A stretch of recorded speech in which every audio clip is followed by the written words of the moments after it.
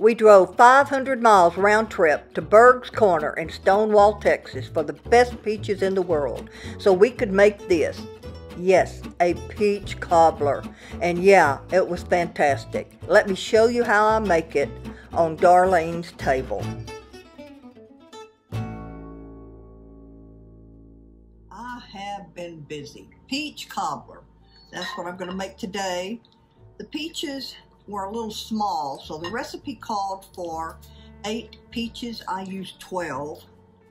To that, I'm going to add a 1/4 cup of brown sugar and a 1/4 cup of regular sugar, a teaspoon of cinnamon,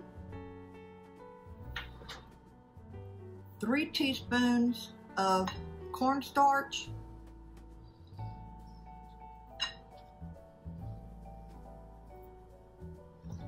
and some freshly grated nutmeg.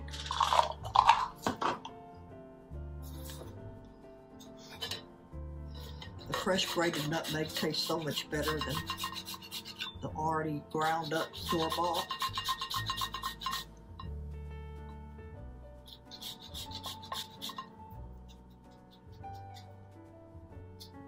I believe that's enough. Save that little nutmeg kernel. All right, now we're going to mix it well, and then it's going to go into this dish, and it's all by itself, no crust yet. This is going to go into the oven at 425 for about 10 to 12 minutes. Get it hot.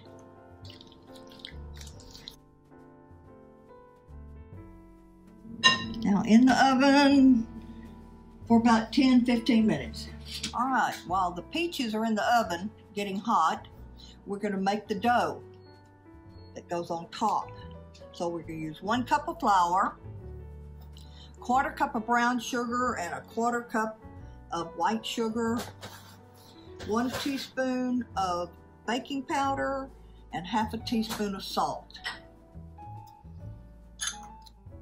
And then I'm going to add 6 tablespoons of unsalted butter. I grated, just using a cheese grater, part of it, and cut the rest up in little chunks.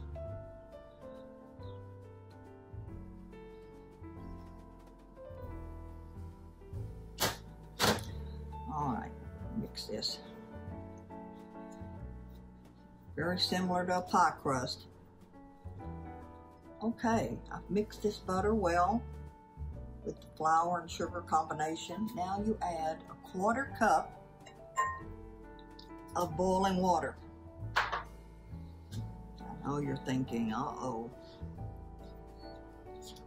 but it does look well. It's going to be like a dough. It does not melt all the butter. You can still see small pieces of butter. All right, now we'll get the peaches out of the oven. You can see that they're hot. I have the oven at 425.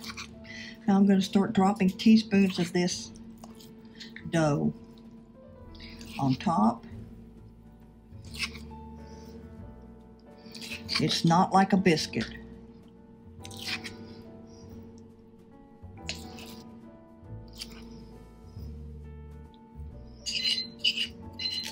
All right, this is the cinnamon sugar mixture. I mixed it exactly per the recipe. Now we're going to generously put this all over. All right. Now back into the oven, 425 for 30 minutes.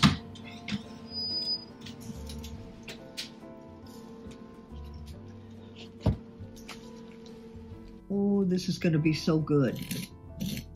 Hear how crunchy that's going to be?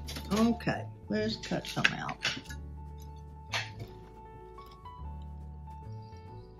Oh, those beautiful peaches, and I just made a mess, didn't I? Oh, I'm going to put a few more peaches and some juice on top of this. You can use canned peaches to do this. It is better with these fresh peaches.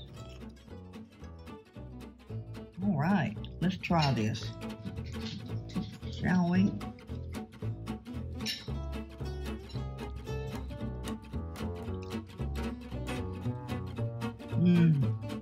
That's so good. So please give this a try and send me a comment. And if you liked the video, give us a like and consider subscribing. And ring the bell so you will be notified when I upload a new video. Anyway, as we say in Texas, y'all have a blessed day.